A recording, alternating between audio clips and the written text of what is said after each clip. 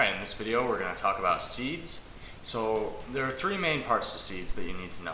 So first of all, there's a little baby plant inside of every seed that you can see right here. It's just a young plant that could eventually grow into a full adult plant if under the proper conditions. So we have this baby plant in there, that's the first part, and this is also called the sporophyte. But what you notice here is most of the seed is contained in this stored food. Alright, so this inside the seed, all this kind of empty space in here and in here, this is all just stored food that the plant can eventually use to try and grow into an adult plant.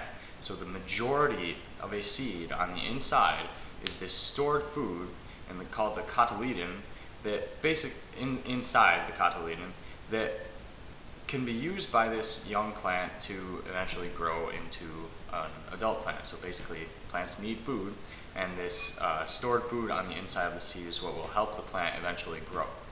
And the final part of the seed here is the seed coat. So that's this outside layer of the seed here, and what the seed coat does is it basically just protects the plant. So if there are maybe insects that are trying to get inside the seed for some reason, or animals, the seed coat can protect the seed from some of these other threats that it might see in nature. So some important plant vocabulary that we need to know. Pollen.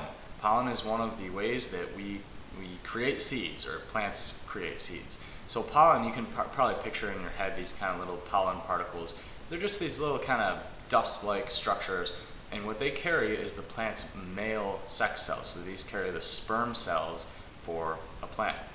So in order for a seed to be made, we need a few things to happen.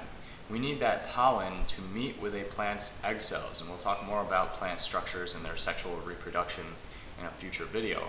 But this pollen basically has to come into contact with the female sex cell for the plant, the egg cell.